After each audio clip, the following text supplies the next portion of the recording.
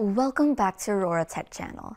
Today, I'm going to review this TwoTrees TTS-55 laser engraver. It comes with a 5-watt laser module and the working area is 300 by 300, which is a bit smaller than other regular desktop engravers. It comes with an ESP32 Wi-Fi module that allows you to use the web interface or the mobile app to control the machine. As of today, the price of this machine is $279 on Amazon, making it one of the cheapest 5-watt laser engravers available. I would like to thank TwoTrees for sending me this machine to review, and with that, let's get started.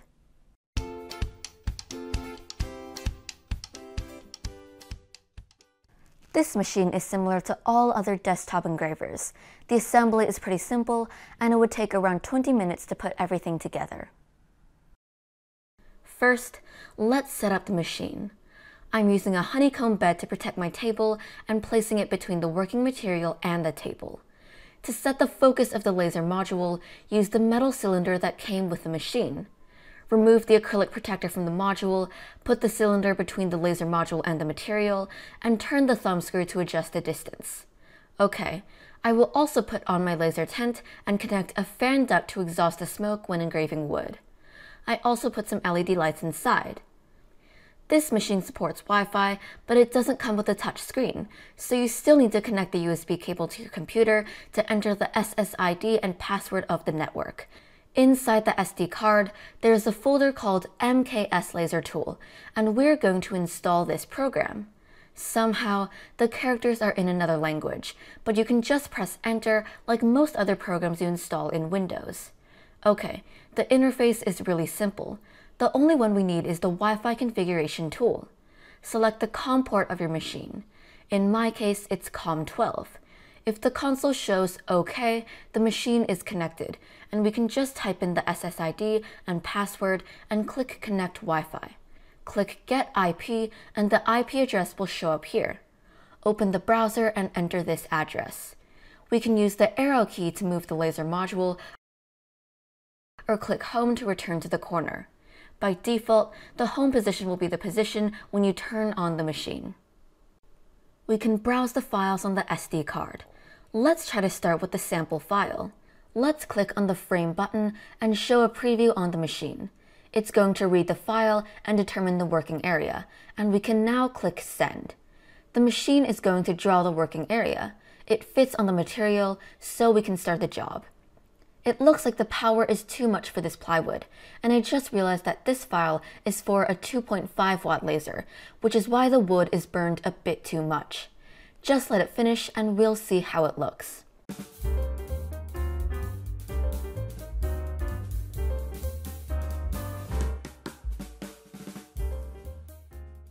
It's not too bad, except that the edges are too dark. In this case, if we want to use this file, we have two options: increase the speed or turn down the power. But with my limited Chinese, I can only read a few simple words, so I will just copy these words to Google Translate, and here we are. The first one is feed rate, and the second one is power. I will increase the feed rate to 200% and try again with the same file.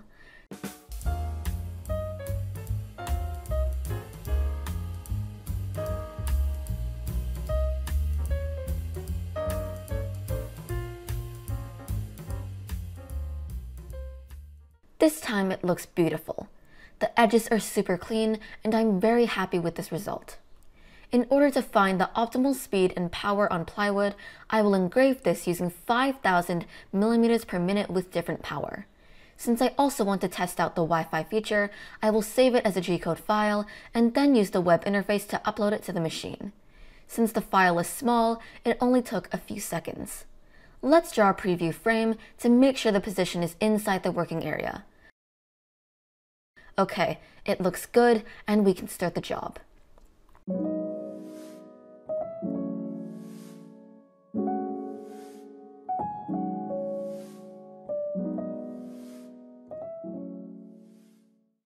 When engraving at 5,000 millimeters per minute with 70% power or more may be a little bit too much, as the top speed of this machine can reach 10,000 millimeters per minute, so I will speed it up to 10,000 millimeters per minute and do the same test again.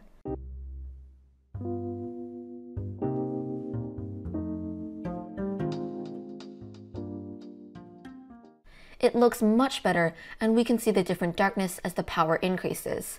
So I would say this machine is fully capable of engraving at 10,000 millimeters per minute. Next, let's try some cutting.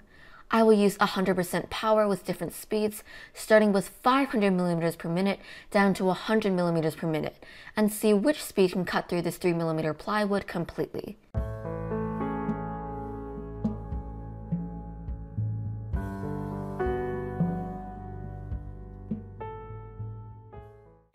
At 250 millimeters per minute, the edges are not super clean, so it should be fine with 200 millimeters per minute when cutting some simple shapes, and may require a slightly slower speed at 150 millimeters per minute for more detailed cuts. Generally, a 5-watt laser module should be able to cut through a 1/4-inch solid board, which is around 6.35 millimeters in one pass. I will use this poplar wood board to do a cutting test. I will start with cutting at 75 millimeters per minute to cut this board in half. It's quite clean with just a little snap. Then, I will cut a few small squares at different speeds. For detailed cuts, it requires being slowed down to 50 millimeters per minute to completely cut through the board. Next, let's try photo engraving. I will use LightBurn to engrave this zebra photo at 8,000 millimeters per minute and 100% power, and then use another operation to cut it out at 150 millimeters per minute. For photo engraving, the G-code file will be much larger. I will see if this Wi-Fi module can also handle this. As you can see, the file is over 24 megabytes, which is quite large. I will see how much time is needed to send it over Wi-Fi and let the mainboard write to the SD card using the serial port. It has been a while, taking 3 minutes and 12 seconds. When I try to draw the preview frame, it also takes a while as it's going to read the G-code file from start to finish to calculate the frame, taking another 2 minutes and 49 seconds. Okay, it's finally done. Let's draw the frame, and it looks good to me, so I will just start the job.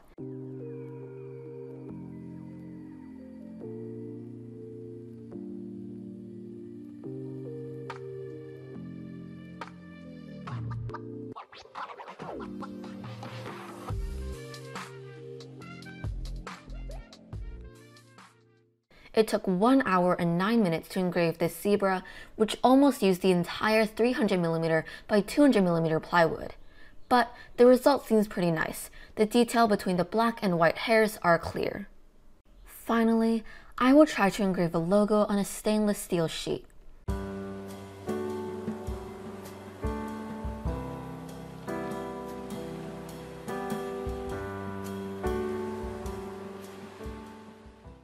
It looks really nice, the lines are clear, and the result is even better than engraving on wood. Okay, let's talk about what I think of this machine. First, it was one of the most affordable engravers in the market with Wi-Fi support. The Wi-Fi is not perfect, but it can complete most jobs without issues, apart from photo engraving jobs with large files. The frame is rigid, and this machine came with a dual Y-axis, which is better than other machines that only use one stepper motor to move the gantry. It uses a switch as the power button, and it can also work as an emergency switch that cuts off the power immediately if anything goes wrong. It also has nice cable management with a few extra brackets and 2 cable looms to make sure the cable doesn't get in the way when the machine is working. It uses a thumb screw to adjust the height of the laser module to set the focus, which is more convenient than using screws. There are quite a lot of injection mold brackets on the machine, and they are used as the legs and to hold the X-axis. The metal cylinder with different steps is also convenient to use when working with different materials. However, I would like to suggest a few improvements to the manufacturer or maker base. Maker base is the maker of the control board, and they need some updates in the firmware. For example, some translations are not done yet, like the feed rate and power label on the web interface, which can be fixed easily. For uploading large files, it took a bit too long, but it was limited by the serial port of the motherboard to connect with the SD card to write the file. This is a common issue for most other laser engravers or 3D printers that support Wi-Fi. Another issue with the Wi-Fi web interface is that it took too long to draw the preview frame. For files generated by LightBurn, there is a comment line at the beginning of the file defining the boundary.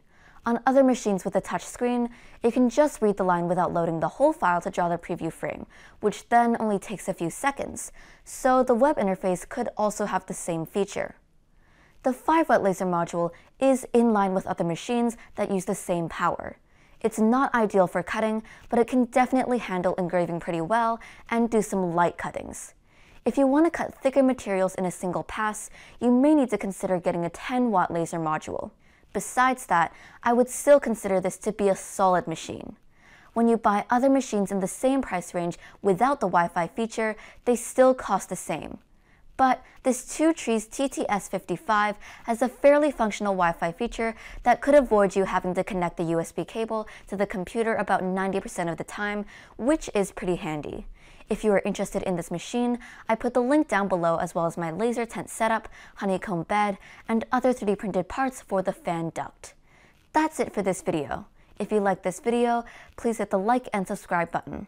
My brother and I make a new video every weekend, so check out my channel on Mondays and you'll see something new. See you next week.